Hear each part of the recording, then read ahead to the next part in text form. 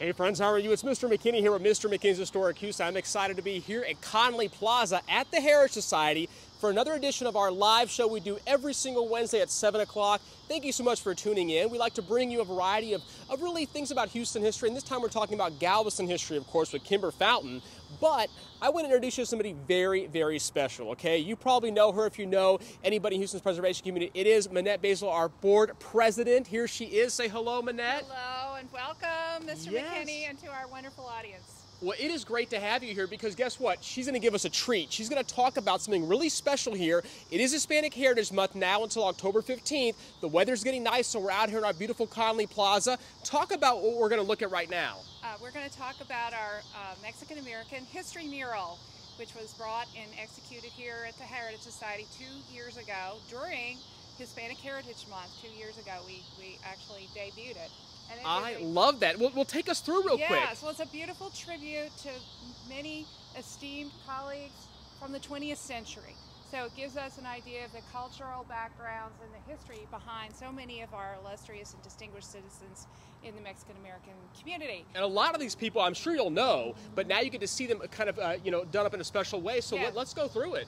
Yes, and the artist for this was Jesse Cifuentes, along with his partner. Yeah, Laura Lopez Cano. She's great. And they designed this and did an amazing job. It took them months and months to execute this. But some of the luminaries are, of course, Ninfa Lorenzo, the famous Mama Ninfa, and her restaurant. Everybody knows Mama Ninfa. So along with folks like Lydia Mendoza, who is a famous Tejano singer. She performed at the Pan American nightclub and on a number of radio stations throughout the region. We move down a ways, we see Guadalupe Church, which was one of the first Mexican-American churches, very historic building here in Houston. And then more luminaries, some of our elected officials, for example, Felix Fraga, who is a city council member, and his family founded THS Office Supplies, one of the biggest in the region. We had two wonderful co-chairs for this whole thing that helped to raise the funds and pick the artists, and that was Orlando Sanchez, former county treasurer. Yeah. And also Christina Morales with Morales Funeral Home on the east side, and you see her there depicted in the middle on the second row. And now she's a state rep for the area she grew up in. She's a state representative. How exciting is that? People keep going. And over here to the far right, we have Gracie Science with her hand raised. She was the first Latina to be elected to City Council in Houston and a wonderful supporter of the Heritage Society. We also, and this is kind of my favorite, is President John F. Kennedy, who gave a speech to LULAC, League of Urban Latin American Citizens, in 1963, the night before he was assassinated. This was really an incredible moment for the Hispanic Mexican-American community in Houston. He was accompanied by his wife Jackie, who gave a tribute to the audience totally in Spanish. And of course, behind them, former President Lyndon Johnson and Lady Bird Johnson. And to the far right is Judge Hernandez. Judge Hernandez was a huge fixture for LULAC and was able to invite and get the president here to speak. And then unfortunately the next day he was assassinated. This took place at the Rice Hotel, which we all know has been renovated and is now a fabulous place for loft apartments. That has been great. So guess what? There's so much more in that mural that you need to come here and check it out for yourself, okay? So this is Conley Plaza. It's one of the rental spaces we have here at the Heritage Society, and we just wanted to introduce you to our awesome mural so you can learn more about Houston's history, Houston's Mexican-American contributions. Thank you so much, Manette Basil, for showing us. Thank you for featuring this on the show this month. Very important. Yes, very important. Thank you again. We'll see you at the next show. Take care, guys. Let's bring you through and show you. Actually, we're going to meet with Allison Bell, our executive director. So we're about to take you inside. We're going to go a very special way. We're going to go through our kitchen space. It's the easiest way to get back to the actual studio. And if you haven't had a chance to learn about what we have inside the studio, if you missed the last couple of shows, we're really blessed because one of our board members, Kirksey Gregg Productions, LLC, has been so kind to be able to transform our tea room, our historical tea room, and turn it into what you're going to see very shortly, okay? So we're taking you through the back way. Here we go, the VIP back entrance back way. Mind your step over there as we come in through this space. Now, it's a full commercial kitchen, which we also allow people to rent out this space as well. This happens all the time here at the Heritage Society, and we use it for private events and things like that. So we're lucky to be able to have all this spaces here, Conley Plaza, the St. John's Place, and actually Allison Bells will talk a lot about that shortly. So, okay, well, here we are in the awesome studio that we have at the Heritage Society at Sam Houston Park. Again, this is the old historical tea room that we've transformed into this particular space, okay? All right, and we have with us Allison Bell. How are you, Allison Bell? Hello, welcome back. Thank you for being here again. No, it's our pleasure to be here. And what we're doing today is we're going to talk about Galveston history. Before we do, we're actually going to introduce you to Kimber Fountain in a second. Before we do, we're going to once again thank Minette Basil for joining us earlier and being able to show you Conley Plaza, and also what we mentioned earlier was the big mural that we have here. It's been about 2 years now, and it's exciting. So thank you again to Minette Basil, who is our board president for the Heritage Society and really an active member in Houston's historical community. I always say she needs her iconic beret, right? It's okay. We'll get that to her. Actually, the weather's getting beret weather, right? Yes, and yes. Now it's time for Allison Bell. So here she is, once again, our executive director for the Heritage Society. Always a pleasure to have her here. Where the heck did you find that one? Well, explain this I remember photo. That one. That was on Halloween night during one of a campaign, and we were in the Montrose area celebrating Halloween. See, I have a little witch's hat on my head and a little pumpkin, and that's my husband, and he was campaigning for something. Who knows Look what? at that. Isn't that hilarious? She was a performer in one of the nightclubs. Oh, that's fun. So there we go. That's great that you found that. Talk about what's happening. We just introduced people to Conley Plaza, but you had something really funny here happen over the weekend, right? Oh, I had a couple of events. Saturday, there was a march of some women who were trying to get the vote out to people, and they started at Sabine, and they made their way over to Conley Plaza, where you all just were.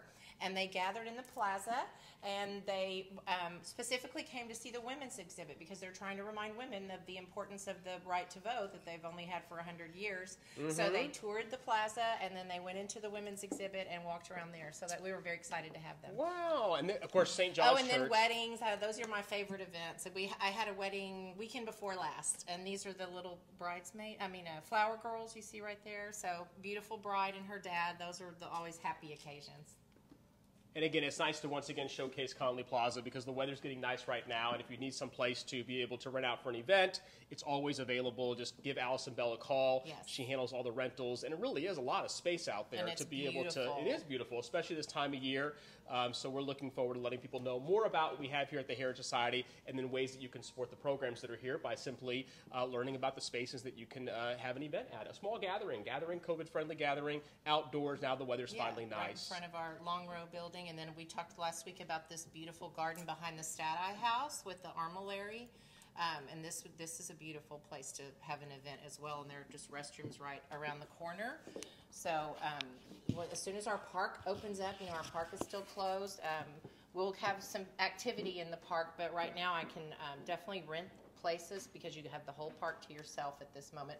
Of course, we still have our women's exhibit going on, the 100 years of celebrating the women's right to vote, and you may recall that this is about local women in Houston, the women that affected the movement, and not only in Houston and in Texas. So it's not just the national movement, it's the local movement. It's very pretty exciting. And then I wanted to tell you today, we actually had a Girl Scout troop come in, and there is a badge, I didn't know this until today, a suffrage badge that they can get. So today was our first group of Girl Scouts. We had about 12 young ladies, and I'm hoping that we can spread the word to the other Girl Scout troops and if you're out there watching and you know some Girl Scouts or some mothers who are Scout moms, tell them, spread the word. They can come have a private tour. We offer a 25% discount because they're a nonprofit, and they can see the women's exhibit. And Ann Sloan was actually the tour guide today.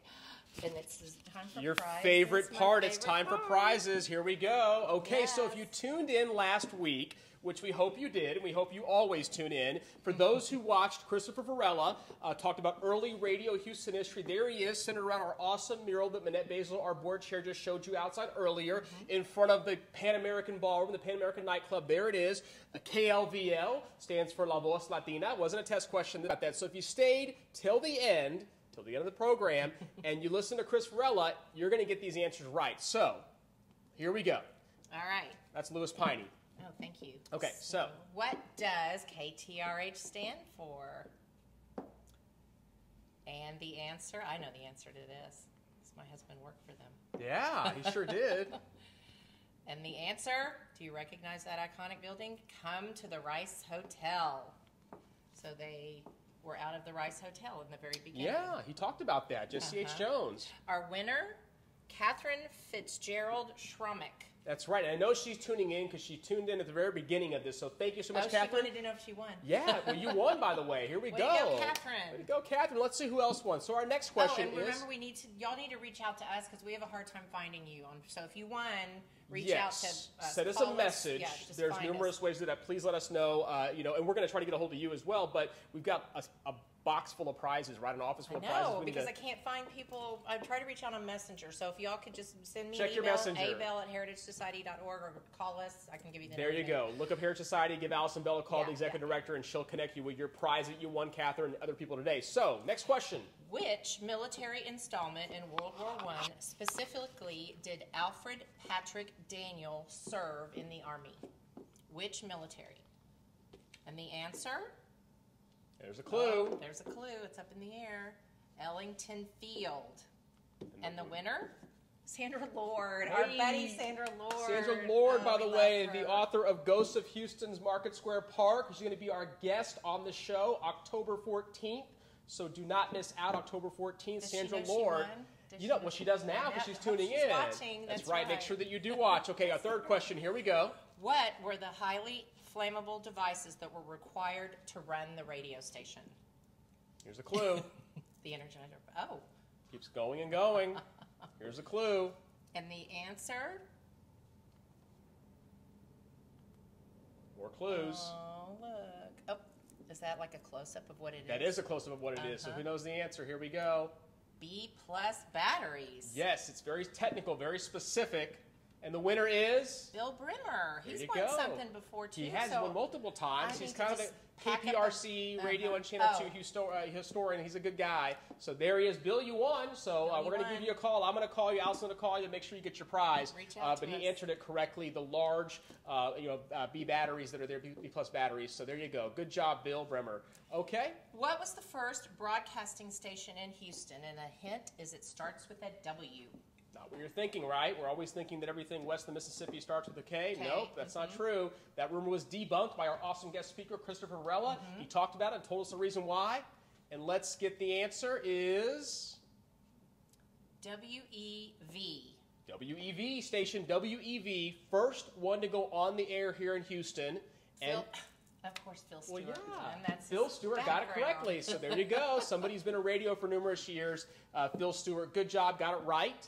Okay, here we go. Last question. What was the year that the very first commercial radio station went on the air in Houston? Okay, who knows the answer? Let's see. Answer is... 1925. So you got 1925. There you go. You got it right. And the station is KPRC. PRC. There you go. And the winner is...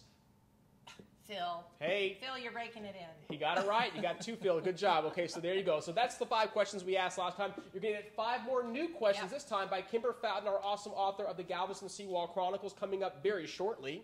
Yes. And for those not familiar with Phil Stewart, this is Phil Stewart.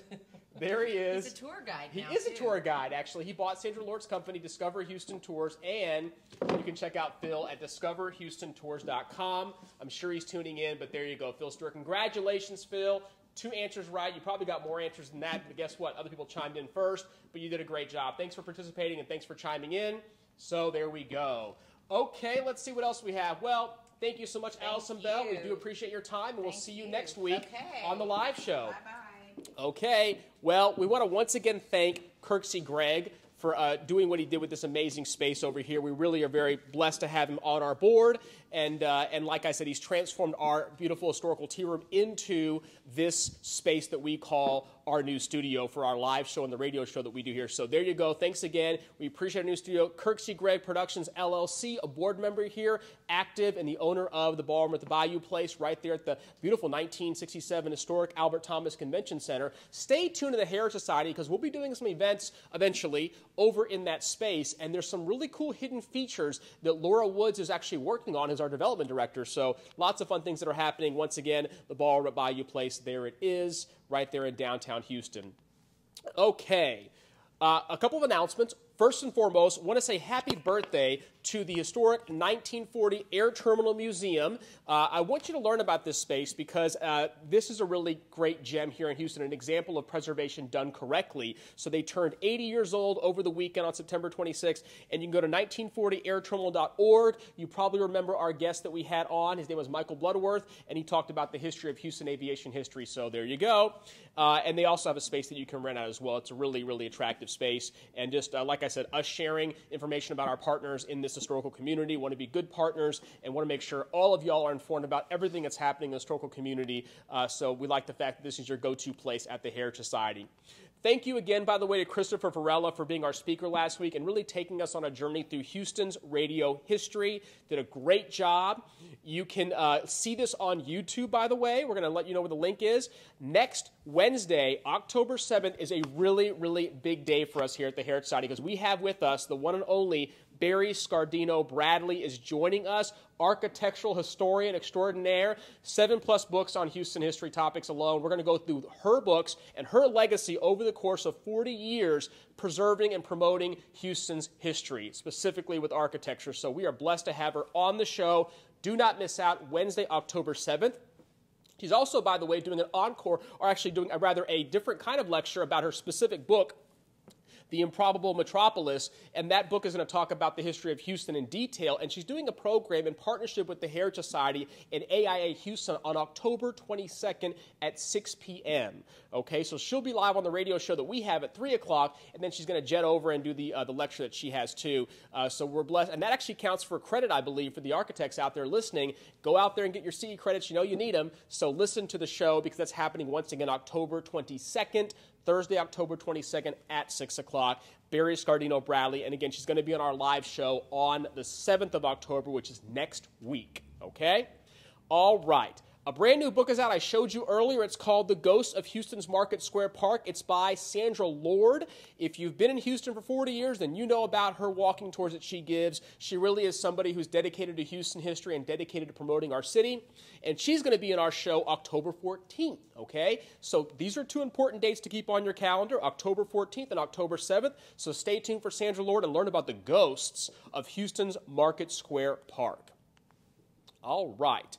By the way, Daniel E. Monsanto, who you heard from 2 weeks ago on September 2nd, actually 3 weeks ago at the start of the month, actually, wow. He's going to be on my live radio show tomorrow, Thursday at 3 o'clock on 90.1 KPFT. So if you missed the show, you're going to hear all about Houston history through postcards happening once again on Thursday, this Thursday, tomorrow at 3 o'clock on 90.1 KPFT. It's called the Houston Hour with Mister McKinney and Paige Myrick. And also, he's going to talk about, which I want to make sure everybody knows, there is a big postcard show happening this Saturday and this Friday and Saturday, happening over at, actually, you know what? You've got to watch the radio show because he's going to give you all the details because we're getting close to out of time. But I want to let you know, listen to the show tomorrow, and then if you actually watch the show that we did on YouTube, you'll be able to see it as well. But it's happening this weekend. So if you like postcards, historic postcards, come join me, come join Daniel E. Monsanto at the postcard show. So just fun things that are happening around here in Houston. As we mentioned earlier, on YouTube, Heritage Society's page on YouTube, we want you to subscribe to our YouTube channel. It costs you nothing to subscribe, and if you have a Google account, a Gmail account, you automatically have a YouTube account. You just don't know it, but you do, and we'd love for you to come follow us on YouTube for the Heritage Society as a subscriber because you'll hear about and see the videos that we're doing, including videos about the houses that we have in detail. Michael Delio's done a lot of great house videos for us as well, architecture of Houston, Houston History Tours, and African American History Plus. All this is available at the Heritage Society's YouTube channel. Okay? So please make sure you do that too. Lastly, go ahead and like Mr. McKinney's Historic Houston and the Houston History Bus, because we do a variety of free tours throughout the year. The weather is finally getting nice. We do 50% capacity on board the Houston History Bus, and we'd love to invite you to come join us for a free tour. It's a great public service, and you get to learn about Houston history in a very unique way on board Houston's only open-air school bus, mobile classroom. But you've got to like and follow these pages over here. It takes you a couple seconds and costs you nothing, so please come join us. We'd love to have you. All right, the moment you've all been waiting for, please welcome the one and only Kimber Fountain, Galveston author and historian. Come on down, Kimber Fountain. There she is. How are you? Hey, I'm great. How are you? I'm doing fine. We'll have a seat. Let's get started, because this has been an anticipated event. I cannot tell you how many folks loved your talk that you gave last time. It was like, when is she coming back? And I said, well, we're going to get her back. Let's get her back next week, next month. So here we go.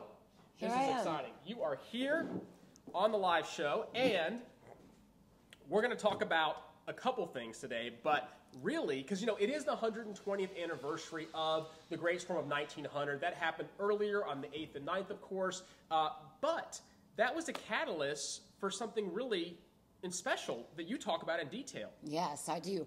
Well, first off, there's a huge misunderstanding surrounding the Great Storm of 1900, and that's that when the storm came, that it completely annihilated Galveston's status as an international port of commerce. And actually, what did that was Houston in 1914, when the Houston Ship Channel opened.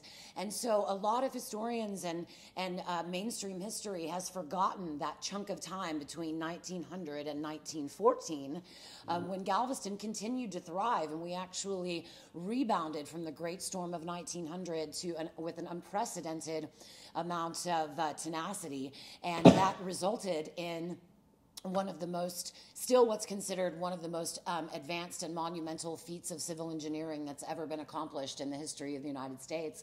And that, of course, is the construction of the Seawall, Galveston Seawall, and the subsequent grade raising that happened after that.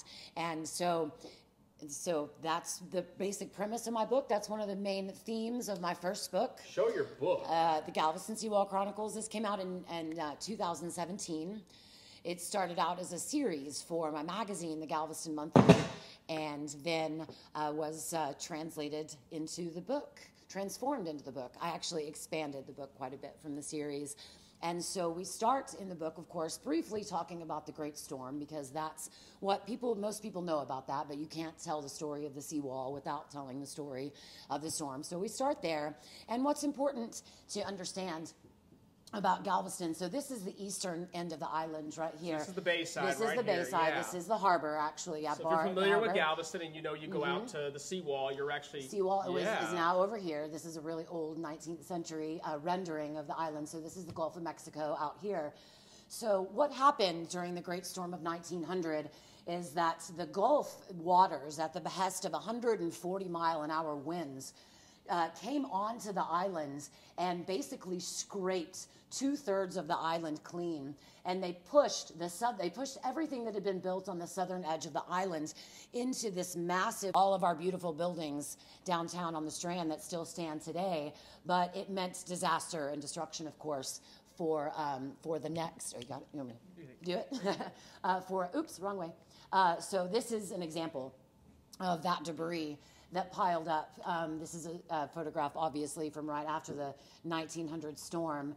And so you can tell that, I mean, you can't even imagine what was in there, you know, and not aside from the bodies, as well as, you know, pieces of homes and furniture and, you know, all of people's lives in that debris wall. And so a huge effort was launched in order to save Galveston from this ever happening again. And it was a monumental effort spearheaded by several elite businessmen at the time, but most prominently Ike Kempner, Isaac H. Kempner, who we call Ike. Yeah, the mayor of Galveston, right? He was mayor at one point, later. Later. Yeah. But he was instrumental in not only changing the city charter to better our city government structure, but also he launched this campaign that was called the Spirit of Galveston, or the Spirit of the Island, and he rallied the entire town behind, its leaders in order, again, to make sure that this never happened again. And so together with the rest of the city officials, they assembled a board of engineers.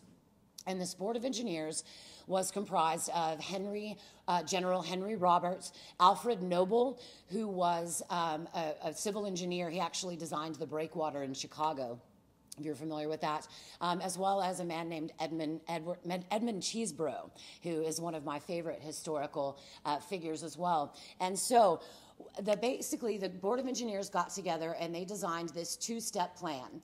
And the first step was, of course, to build a seawall. And this is kind of an early rendering of how the seawall construction would kind of take place. So here you see they built these frames here out of wood, after putting pylons into the ground. And then they actually built a rail line parallel to the line of the seawall so that they could truck in the materials on rail cars. And then it was a much more efficient way to build the seawall there as well. So the first step was putting these pilings into the ground. And so they did a combination of flat rectangular pilings and then round pilings, and they staggered them, and they drilled them 8 feet into the ground. And here you see a pile driver, an old-fashioned pile driver right there, taking care of that. And here's another picture of that from the other side of that. And you can see the Gulf in the background right here. So this is the very first step. And here's a better further out view. So what they did is, see how these are segmented here as well on the seawall? What they did was they built every other section at a time. They wanted to build sections so that it would have room to sway and to give, because after all, it was going to be filled with concrete, which is a pretty static material. And so they wanted it to have a room to kind of grow and swell if it needed to. And so they built each subsequent section and then went back and filled them in. But so the front of the seawall was concave, and the purpose of that was to send the waves back onto themselves. So when the waves come up, and you've probably seen, there were even some, I think when Laura was getting close to us, those the waves just popping up on top of the the seawall. And that's why, because the seawall is specifically designed to send those waves back on top of themselves there. Also, what you see here is, this is called riprap. It's granite. And so they trucked in this granite from a quarry in central Texas, and use these huge cranes, of course, to lay it. And some of that riprap you can still see today. A lot of it has been covered with sand and the accretion of the dunes and such, but some of it is still quite visible today. So here's another closer photograph of those frames for the seawall and how they were constructed. And then we get to the fun part, which was filling everything in with concrete. So they utilized the same rail system, and they had huge concrete mixers set on top of these rail cars that straddled across the line, and then they would just turn over and dump the concrete into the seawall, into the molds over here. So here, this is a better photo of them taking materials off of the rail cars, and this thing would swing 180 degrees and swing everything over to the side that it needed to be on. And here's another photo of that. And then we have a photo of them laying that granite riprap I told you about. And this is one of my favorite photos. These guys are inside one of those seawall frames. And these are the workers, and of course they're probably leveling out things in there and making sure it's stable. And you can see the rebar right there as well that they use to reinforce the concrete inside the seawall also. All right, so what a lot of people don't understand as well about the early days of the seawall is that it wasn't originally one big straight long line like it is now. Today, of course, it reaches from the very east end of the island all the way down to, past 91st Street over there. But originally, the seawall was an L shape. So this is a map from 1914. Interestingly, they added the logistics of the seawall down here, I guess, just so people would be interested. But you see this line right here. This was the original seawall. So it actually started at the harbor, and it came down southward and then hit the Gulf Coast, and then it took a left-hand turn and then traveled the length the length of the Gulf side. And of course, it was extended several times. So later on, you'll hear me talk about the extensions of the seawall. And so what they did, they actually, from this point here, they extended it eastward. This is the east end of the island over here. And originally, this was all marsh and swamp, and it was actually a landfill at one point too. And so they eventually filled all that in as well. And so this original arm of 6th Street right here, where the wall went down 6th Street, is actually entombed underneath UTMB. Right now. And so one time they were doing some construction and kind of pulled some stuff away, and you could see old pieces of that seawall underneath. But it's an interesting thing to learn about, because a lot of people, again, don't realize that the seawall was built in sections. You know, it wasn't really just all done to what you see today at the end. So the next step after the seawall was built, the Board of Engineers were concerned, of course, when they were designing their plan. If anyone remembers what happened to New Orleans during Katrina when the levees broke, right? That area, that Ninth Ward, just filled up like a soup bowl. And so the engineers knew that if they were just to build the seawall, that would inevitably put Galveston in that same predicament, to where if waters were to come in, it would basically, that seawall would actually trap water in, and it wouldn't do anything to release it. And so subsequently, the Board of Engineers said that we needed to elevate the grade of the island behind the seawall. And so for over here is where it started. So this whole east end of the island, and then all of this area behind here, south of Broadway, was all elevated at an average of 13 feet. And they started by elevating the area directly behind the seawall. And we'll get to that in just a second. So how the grade raising, absolutely phenomenal. This was the very first story of Galveston that I ever learned about, and I just love it. So they would build these levees. These are grade raising, they were called levee districts. And in these grade raising districts, they would build these levees, and then you see this pipe that's coming in. This pipe would actually pump the fill into these grade raising districts. Well, the fill was actually 90% water and only 10% silt. But they had to do that so that they could make that fill travel long distances through these pipes. And so they would rush this silt and water mixture in and then wait for the water to recede, and then you'd be left with a fine layer of silt, and then they would do it again and again and again and again. In order to accomplish that, of course, homes had to be elevated, right? So you see the pilings, the brick pilings. Now if you drive around Galveston, you'll see maybe a foot or two of those brick pilings that are still exposed. And you might not even realize that there's another anywhere from 8 to 10 feet of those pilings below what you're seeing if you're in a certain place of the island. Now, the tricky part was that each homeowner had to pay to raise their own house. And they also had to suffer through the grade raising that lasted 8 years. So they would build boardwalks in between houses to get over the watery fill. And just the sacrifice that these people made to ensure the longevity and the posterity of Galveston is really something, and one of the reasons I think history is important, because sometimes it's hard, we lose sight that change takes generations, or that sometimes the things that we're doing now, we really won't see the effect of that until many, many years later, perhaps outside of our lifetime. And that was certainly true of the Galveston grade raising. And that's one reason why I was so attracted and drawn to this story in my early years of studying Galveston history, because I was just amazed that a community could rally like that and do that. So in order to facilitate those big pipes, they actually had to build a canal across the island, because they were pulling the fill from the harbor side. All right, so let's go back to the map really quickly. So what they did was they cut this canal right parallel with this arm of the seawall. So what they were called self-loading hopper dredges. So they would suck up the fill over in the harbor, and then they would careen down this canal, down and to wherever these docking stations were. You see back here the docking station, and they would attach the hopper dredge to that docking station, and that is when the fill would be released and then sent into the certain grade raising district. Now, interestingly enough, where this canal is, all of that land that used to be there is actually what is now Seawall Boulevard, because that is how they created the Seawall Boulevard. They cut the canal 200 feet behind the seawall, and then they used that land that they had excavated from the canal to fill in behind the seawall, and that created a 17-foot elevated seawall boulevard as we know it today.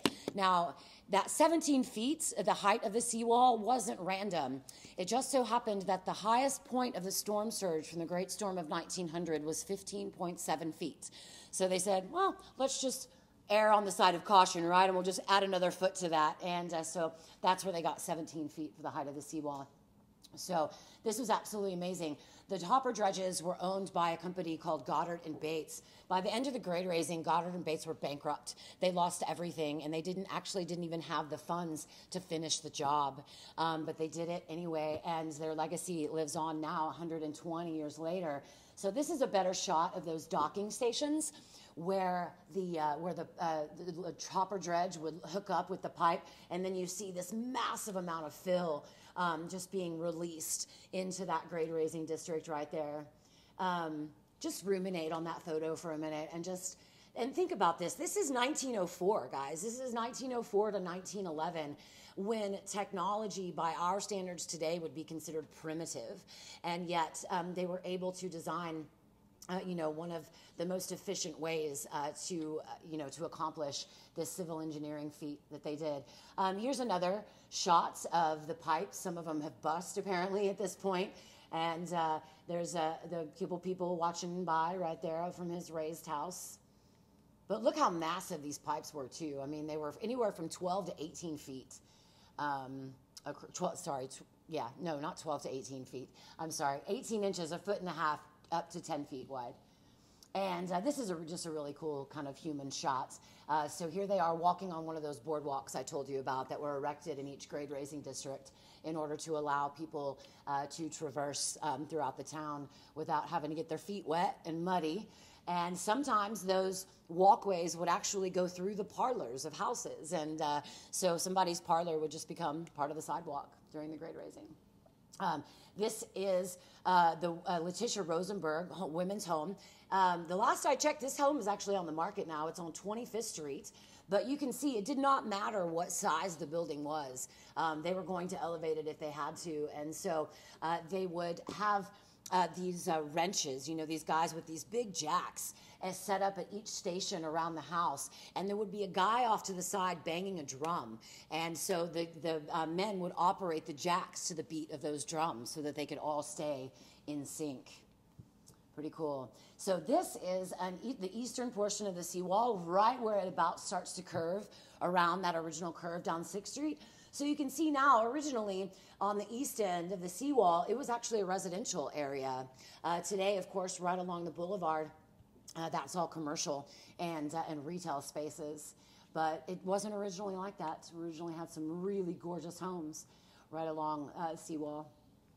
And in celebration of the completion of the grade raising, several of Galveston's elite, including Ike Kempner, got together and decided that they needed to build a monument to Galveston's future in celebration. And that monument was the Hotel Galvez, built in 1911 for over $1 million, which of course is 10 times that, today.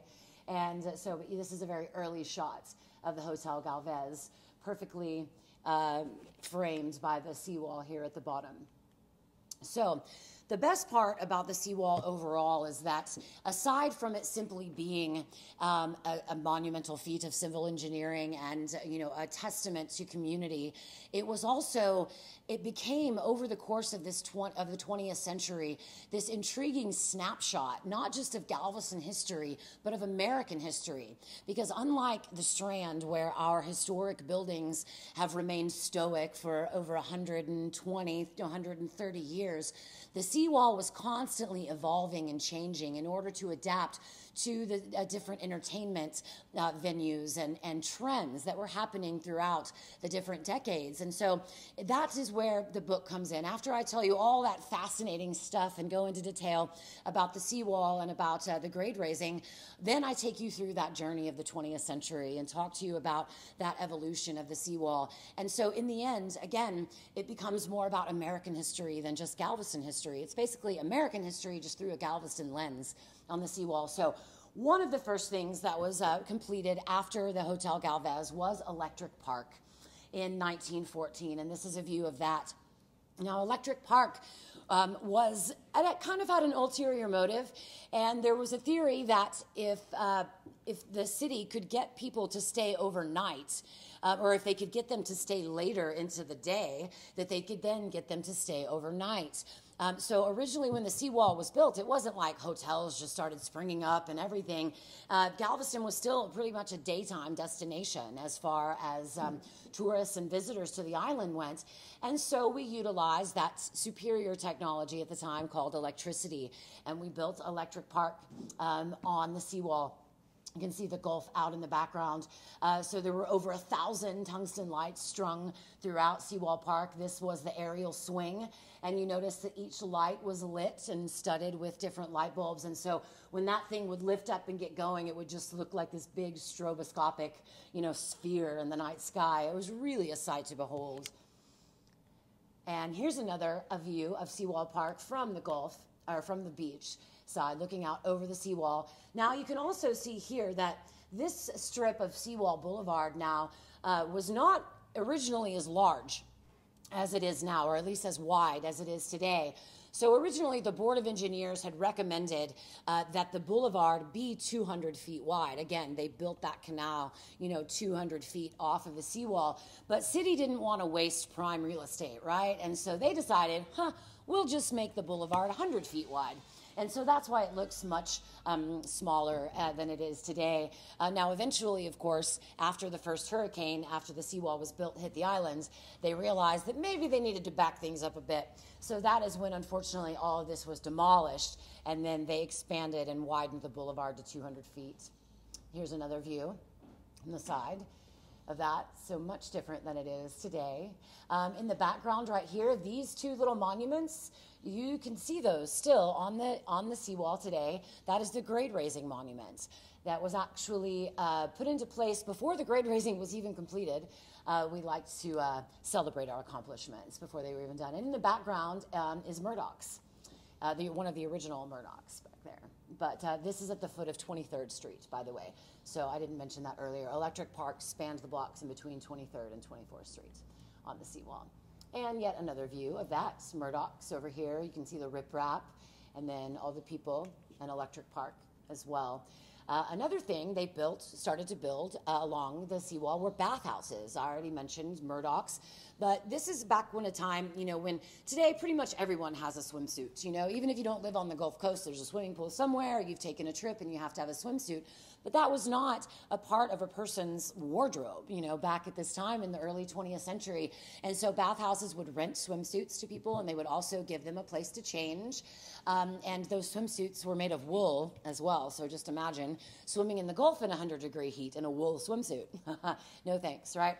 But what was really special about Crystal Palace's bathhouse was it had all sorts of amenities. It had shooting galleries, it had restaurants and coffee shops. It was a terrace on the roof where you could see views of the Gulf, but most strikingly was this overpass that went over the boulevard, and actually so people could go straight from the changing rooms of the Crystal Palace, cross over that, and then take the stairs down to the beach. And in today's time, it's been mentioned several times that perhaps we should build some of those today to allow easier ingress and egress over to the beach sides. Talk about a crowd, right?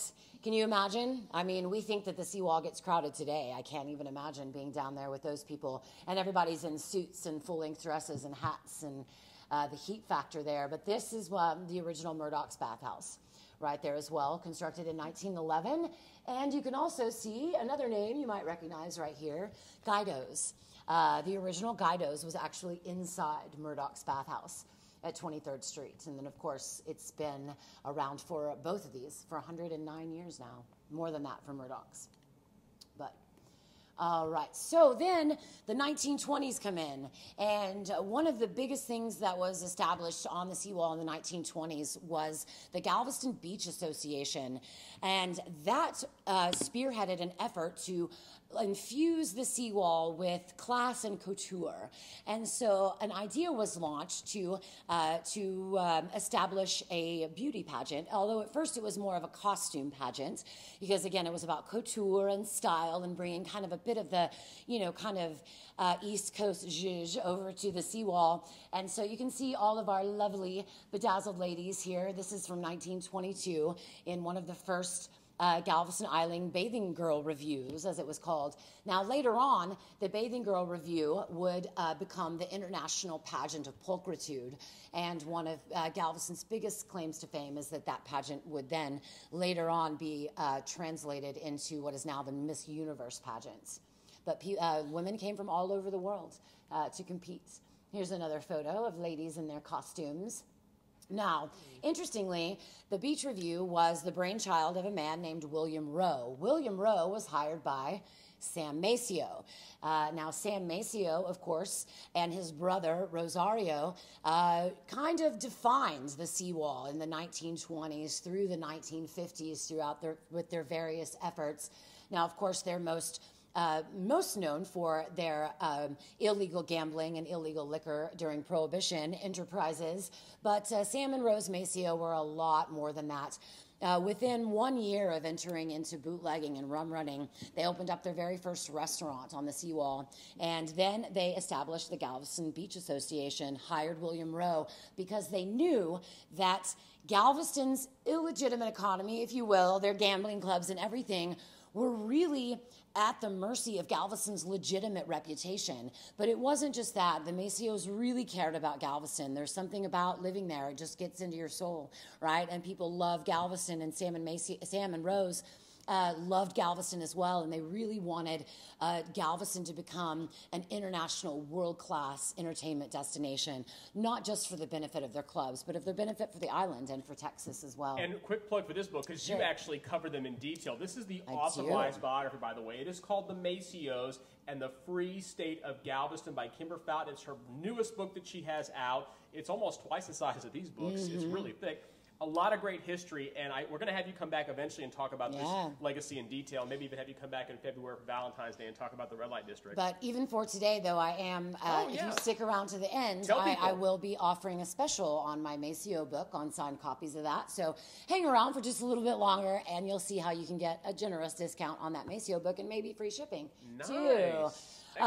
This is a photograph of another thing called the Racing Derby at Joyland Park. It was just another entertainment destination, but you can see this is kind of like an aerial swing, except the cars looked like airplanes, so that was kind of fun.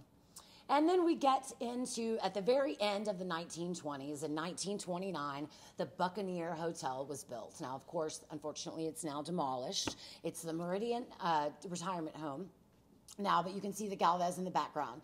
So the Buccaneer used to be just a couple of blocks west of the Galvez. And this is, the photo says 1945, but I put it in here in the 1930s, which is the decade we're coming up on now. This is UTMB over here, but over here is that bayou and that swamp that I told you about that was originally filled in, and that started in the 1930s. After they extended where the L hooked in the seawall, they began a straight eastward extension to protect Fort San Jacinto that was located all the way at the eastern end of the island. And so after they completed that extension, then they filled in all of that part in between it. And it was called the East End Flats. And it's a neighborhood called Fish Village now over on the East End. And so here we go with the Sui Ren Cafe. Now, this was the third incarnation of the Maceo's restaurant on the seawall. It was located on a pier at 21st Street over the water. And this was opened in 1932, and it was one of the most luxurious things that had ever struck the Texas coast. Now, of course, 20 years later, it would get a different name, but we're going to get to that. And so now we're kind of to that. Now we enter into the 1940s. A couple of these are a little out of order, but in the background you see the Galvez and you see the Buccaneer right there as well. And now here you see what is the Pleasure Pier. This is the original Pleasure Pier, actually constructed in 1944. And it was done so originally to entertain the soldiers who were stationed at Fort Crockett. And but this ballroom right here was made of metal, and there was no air conditioning inside of it. And so by the end of the first summer that it had opened, it was just vacant. Nobody wanted to even go there. And so actually Sam Maceo stepped in, as well as his business buddy, W.L. Moody and Jr., and they came together and formed another beach corporation, the Pleasure Pier Corporation, that came in and did some serious renovations on the Pleasure Pier and made it a big ticket in town. And you can see that this is the coolest part. This is my favorite part. They actually had a movie theater, stadium, arena at the very end. So can you imagine sitting in one of those seats and watching a movie and you just have this black expanse of Gulf, stretching out behind you? But there was even a museum inside there as well that took you through different Galveston and Texas history exhibits also. Pretty cool. And an aquarium in there also. This shows the construction of that original Pleasure Pier. Sorry, I'm a little out of order here, but $1.5 million is what that Pleasure Pier cost in 1944. Definitely a tidy sum. And, of course, this is the iconic Balinese Room. Now, the Sui Ren was raided and closed for gambling purposes, for gambling infractions, and as were a couple of other of the Maceo's clubs.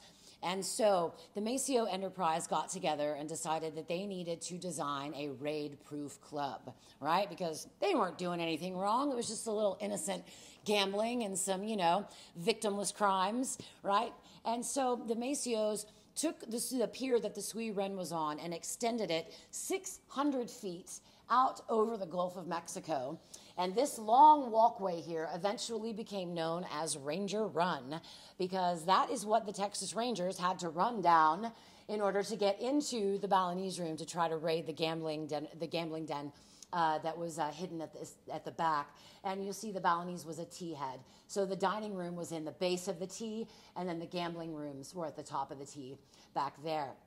Now, you might not have originally recognized this because in modern history, the Balinese Room has a different iconic look, but we'll definitely get to that. But this was the original entrance to the Balinese Room, opened in 1942. Originally, it was just supposed to be a remodel of the Sui Ren. But then on December 7th of 1941, I'll never forget that date because that's my mom's birthday, not just Pearl Harbor. But when Pearl Harbor struck Hawaii, obviously everything considered of an Asian motif was pretty much treasonous at that point. And so they did a huge overhaul and within 30 days revamped the new Sui Ren into the Balinese Room with the Balinese theme. Also opened in the 1940s. 1940 was the Jack Tar. Now, this will give you some more perspective about what I was telling you about how this side of the seawall was filled in. All right, so this is 6th Street right here. And so this was the original arm of the seawall. So what you're seeing up here across the top of the screen, that was the extension of the seawall that reached from that curve in the L all the way to the east end of the island. And so all of this was filled in. And one of the first commercial developments that was placed over there in that filled area was the Jack Tar Hotel. It was a motor inn, one of the first motor inns in Galveston. This is a photograph of the battery that was located at Fort Crockett. That's now around 57th Street. It's where the San Luis is today, between 53rd and 57th. But this is an anti-aircraft battery they built, and this is the hill that the San Luis now stands atop on. But you can see the anti-aircraft missiles there. And interestingly enough, it was a direct threat. Galveston was considered a hotspot during World War II simply because we were accessible directly from the water, and we did have two military stations, Fort Crockett and Fort San Jacinto, that were located on the islands. So now we get into the 1950s, which illustratively are my absolute favorite. The photos that you're about to see come from one of my favorite people in the whole world. His name is Bob Welton, and he helped me. I was originally writing an article about the drive-ins and the diners and the sock hops that took place on the Seawall during the 1950s, and fortunately I was able to translate all of that information into my Seawall book as well. So here you see him. All these dapper dudes. So there's his Bob right here, actually, right here in the front. And doesn't he look sultry over there? And they were hot rodders. This is right at the time when cars started to become customizable. And so young men just latched onto that trend, and they started to build their own hot rods and soup up their cars. They were called the Road Runners. They all had their own jackets and everything. So this was a big part of the culture on the Seawall in the 1950s, were the drive-ins. And they had sock hops at the Pleasure Pier, and they would take their cars down to Cherry Hill, which is the big concrete bunker that's still on that eastern portion of the Seawall today, and they would race them. And usually those drag races would start out at the drive-in when somebody would say, hey, you know, my car's faster than yours. No, it's not, you know, and then everybody would jump in their cars and go over to Cherry Hill and drag race. And then, of course, by the time the cops were called, the drag race was over and everybody was back at the drive-in sipping on milkshakes and eating their hot dogs. So they also hosted parades, hot rod parades that careened down the Seawall as well. So here you see the Road Runners, Hot Rod and Custom Club. And this is another group, a shot of those guys. I just love these pictures, isn't it? I mean, it just reeks of nostalgia, right? I just love it. And there's Bob again with one of his friends. Now, the K, if you're not familiar with Galveston history, there used to be a high school called Kerwin High School, and this is at one of their school dances. And this is a matchbook, actually in the ephemera files at the Galveston and Texas History Center of Rosenberg Library, but Carl's Drive-In. You can see that, 52nd and Broadway. So they were on Broadway, they were on the Seawall, they were everywhere. Several drive-ins as well. So now we get to the 1960s, and this is when, of course, to back up, the whole Maceo Empire was dismantled in 1957. And by the Texas Rangers and Attorney General Will Wilson. And so the Balinese Room was closed. You know, they thought they were going to be able to reopen it, but they never were. And so it sat there dormant and empty and vacant for a long time until 1965, when it was purchased by Christy Mitchell, who was the brother of George Mitchell. And Christy took the Balinese Room, and he's the one who designed and constructed the iconic facade that we know of the Balinese Room today. And so you can kind of see, this is the frame of it. So that kind of more Asian facade that it has now, or I guess Balinese-ish looking, that was actually not the original Balinese Room. A lot of people think that it was, but that picture I showed you earlier was that. Also in the 1960s came the rise of beach clubs on the beach and dance clubs. So here you can see in their little disco paisley dresses, rocking out on the sand. They're actually dancing on the sand in the 1960s. This is another picture of one of those. This is called the Hut Club, one of those beach huts clubs that they would have dance parties, and that was a big part of the culture in the 1960s as well. And of course, that was helped along by the advent of rock and roll. And so during the 1950s, of course, the music was still a little, you know, in the early 50s, a little, you know, slow and sultry, and then, you know, people wanted to shake their booties. And so 60s, kind of late 50s and 60s kind of jazzed things up, and that's what contributed to the rise of dance clubs on the Seawall. And here's another photo of one of those clubs. So, of course, during the daytime, they would be more recreational areas with swings and such. But then during the nighttime, all of this would kind of transform into more of a nightlife scene as well. And this is a photograph of the Mountain Speedway in the 1960s, which in 1960 was actually demolished. But it was built in the 1920s, but it was a wooden roller coaster that was located just one block north of the Seawall. And so if anyone remembers the Mountain Speedway, that must have been a lot of fun. In 1960, it was dismantled. Ended up being really good timing because Hurricane Carla struck in 1961. And I can't imagine what destruction that would have caused if Hurricane Carla had picked up all of that and strewn it across the Seawall. Another addition to the seawall in the 1960s was the Seahorse Hotel. Pretty cool little pad over here. You see that the colors are just what gets me, those baby blue doors and walls. And this became a really iconic piece of the seawall as well. Now, you have to understand that the 1960s was a real big time of change for Galveston because, like I said, the Maceo Empire had been dismantled in 1957. But during that time, during 1920 through 1957, Galveston had no desire whatsoever to become a family-friendly beach town, okay? That was the last thing from our minds. We had Frank Sinatra dining at the Balinese Room. We had Doris Day and Bob Hope performing, at the Balinese Room. And so there was no need for kind of this family-friendly emphasis that we have today because we were the lap of luxury and we were, kind of attracting a whole different demographic of people. Now, of course, day trippers were still welcome and they played the tip books and the slot machines just while, their counterparts were at the fancy clubs like the Hollywood and the Balinese.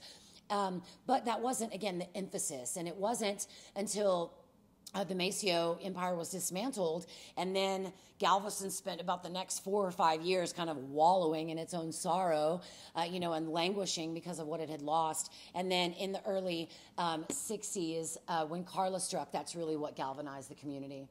Also built was the Ciarama.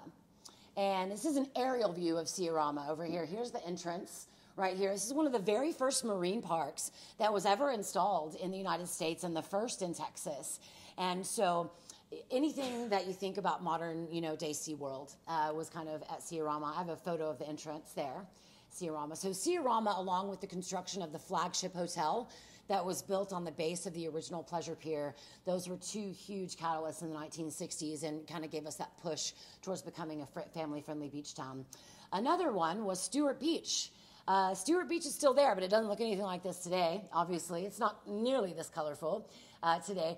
And originally, Stewart, today, it has a little, some amenities. It has, some bathrooms and a concession stand, I think. But originally, the amenities at Stewart Park, there was a putt-putt course over here, restaurants, tables, everything. There was a lot more to the original beach park at Stewart Beach that was installed in the 1960s also. Another thing that happened in the 60s was construction began out on the eastern portion of the seawall. You can barely see back here, that's the seawall right there. That's the eastern side of it that went towards San Jacinto, Fort San Jacinto. And this was the very first condominium building called the Islander East that still stands today. And now it has several other condo buildings on either side of it, the Palisade Palms, and there's another one as well. And this is a photograph, actually a little bit later, but you can see this is where the seawall ends, right here. This curve is still there from 3005 and all that. And so you can see how undeveloped all this area was, back then. And in the 1960s is when wealthy families from Houston started to decide that they wanted to build weekend and beach homes in Galveston. And so it was called Condominium Row that eventually sprang up down this western portion of the seawall here. Many of those condos are still there today as well. But right now in this picture, and this picture is actually from the 80s. So that's, the 70s. And so that started all around that time and just kind of gradually inched this way. So another popular figure, so the last chapter in the book, not the last chapter, second to last chapter deals with the 60s, 70s, and 80s. Did I do that right? 70s, 80s, and 90s? 70s, 80s, and 90s, sorry. And so all of that was I accumulated together because there weren't really a lot of, high-profile things that happened during that time, just some more sentimental pieces. This was Bongo Joe, who was a popular figure on the seawall. Many of you might remember him. This is a photograph of the Jack Tar Hotel during the 60s. You notice the cool pirate ship sign. And this is the front of the Balinese Room. This is probably what most of you guys remember the Balinese Room looking like with this pointed facade here.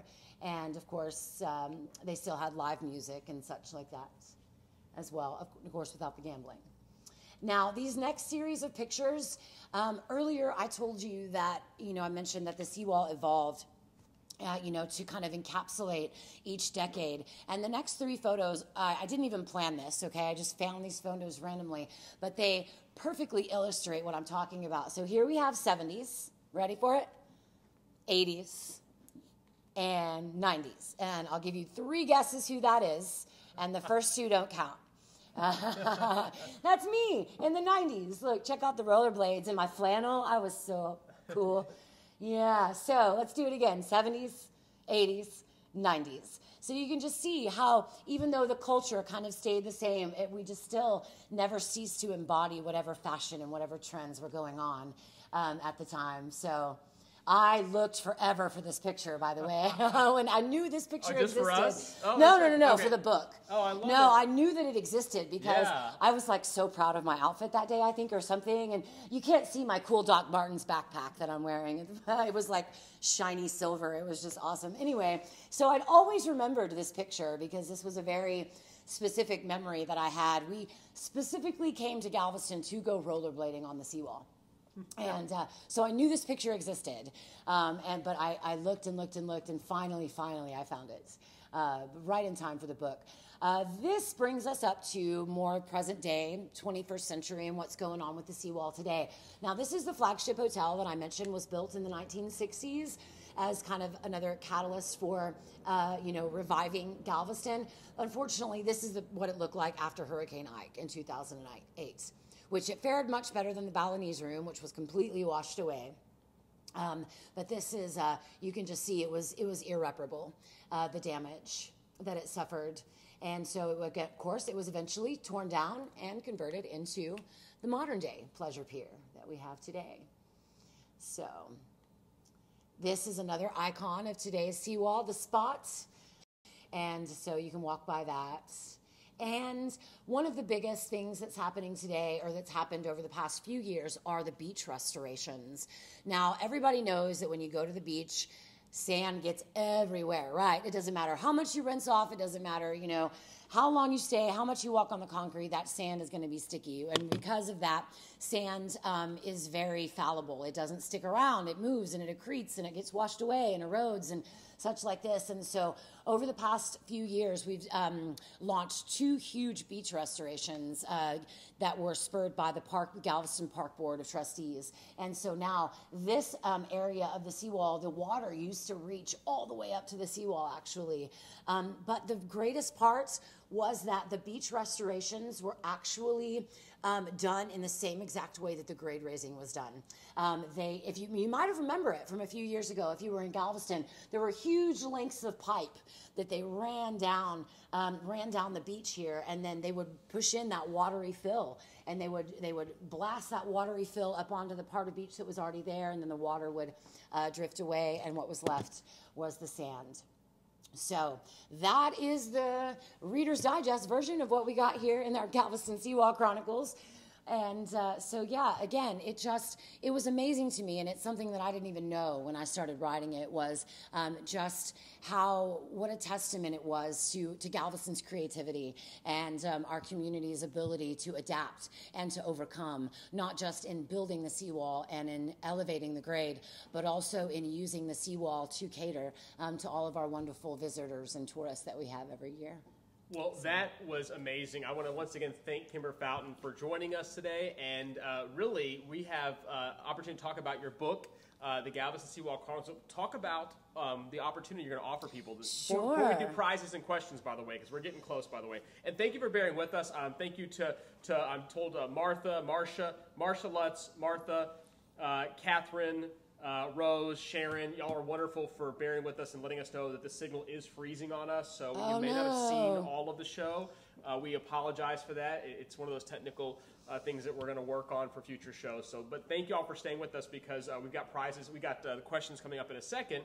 But do you want to talk about your book opportunities? Sure. So for today only, for my special viewers of the Heritage Society and Mister McKinney, where I'm relaunching, you may have seen one of our promo videos, and we did a free shipping promo with this code Seawall120. So just for today, for the remaining hours of September 30th today, the promo code Seawall120 will get you free shipping on any and all of my books. And this is when you purchase directly from me, mind you. And we're going to put that link in in the comments. Right here. Oh, it's right there, kimberfountain.square.site.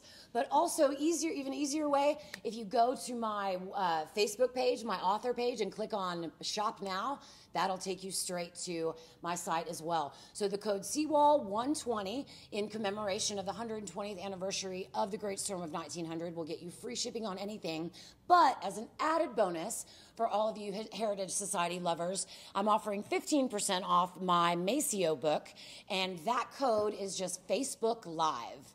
All caps, all one word, Facebook Live will get you 15% off. Now, they will come signed. They will come personalized if you'd like. And they're from a nationwide publisher named Arcadia, so they're absolutely beautiful. There are some amazing photos, gorgeous. by the way, in all of these books. Very detailed, well-researched. Archival material there too. I mean, it's just a really special time capsule about Galveston's history. Kimber Fountain is amazing when it comes to really researching and loving Galveston as much as I'm sure some of y'all watching do. So if you don't have these part of your collection, your library, you certainly should. And she's offering some amazing discounts today, so take advantage of them.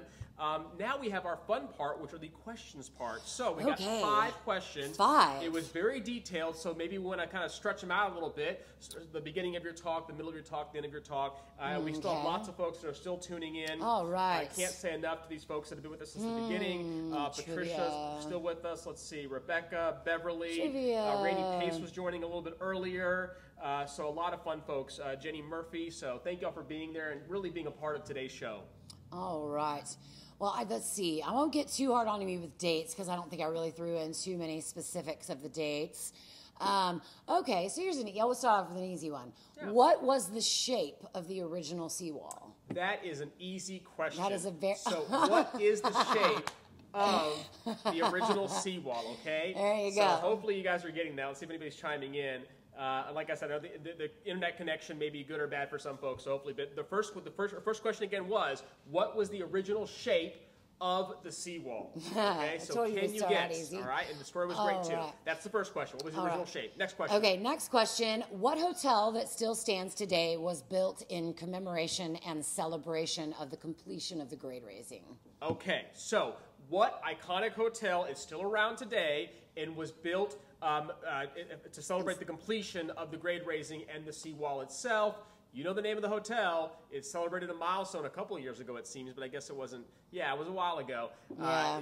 We're coming up on another anniversary coming out soon. Wow, how about that? Okay, that's actually where we met. We hung out there, so that's great. Okay, that's the next question. That iconic hotel. You know the one we're talking about. Chime in. Is anybody chiming in? Good. Some people are chiming in. Okay, we see some stuff over here. Good. Sandra Lord and Marsha Lutz, our buddy over there, is chiming in. Catherine Fitzgerald also chiming in. Thank you, ladies. Keep chiming in. What's our third question? Let me see. Should I do another? No, I already did a hotel one. Let's see. All right. I said this really quickly, so if you can get this one, you were paying attention. What is the name of the strip of the seawall where the guys in the 50s would drag race their cars? It was 2 words, and it was a fruit. I'll give you a hint. That's it. Okay, you got a hint, by the way. It's a fruit, and it's 2 words, okay? And it was the stretch of the seawall along the eastern end, still there today. It's a concrete bunker, and there was a name for it, and it's where people drag raced their car, and still kind of do sometimes today. You never know. We need 2 names, and it's a fruit, so there you go. Yeah, 2 words. Yeah, 2 words in the name. 2 words, in that name itself. Okay, great. More folks are also joining us, too, which is wonderful. Thank you for doing that. They want to win those prizes. They sure do. Okay. How about the 4th question? 4th question. All right, so what, we're in the 50s, so let's see. Okay. Who was the man who built who purchased the Balinese room at auction, by the way, I didn't mention that, but he bought the Balinese room and then converted the front of it, into the more iconic facade that we remember today. Look at that. And he has another famous relative that also would go on and shape the Galveston Island as well. That gives you some clue to what we're talking about. Okay, so I heard the name too, and it's in our presentation, so she said it earlier. Okay, so once again, the question is, who is the name of the gentleman who purchased at auction the Balinese room and then changed the iconic facade that we know today, the more recent facade? So that's a good question. Okay, so if you watch the presentation, you know folks are chiming in. We've got some folks chiming in. Rose is chiming in. Good job, Rose. You're chiming in. Not sure if the answer's right. We're gonna answer those in the next week's show. All right. So 5th and final question. Okay.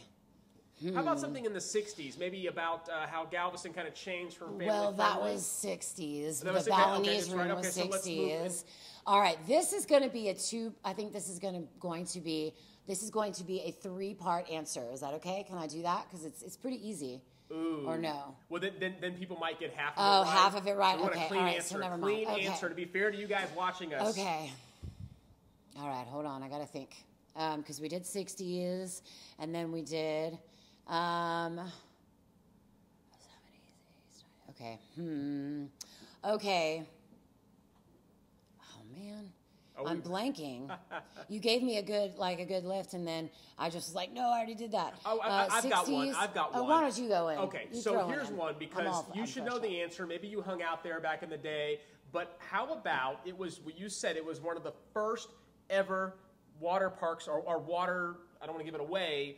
Of its kind. Oh, I was going to ask that one, but I thought it might be too easy. It's really easy, but I don't see anybody chiming in now. But and the first one in Texas, so we can maybe go with that. The first blank in Texas. Entertainment venue. We want the name of the first entertainment venue of its kind.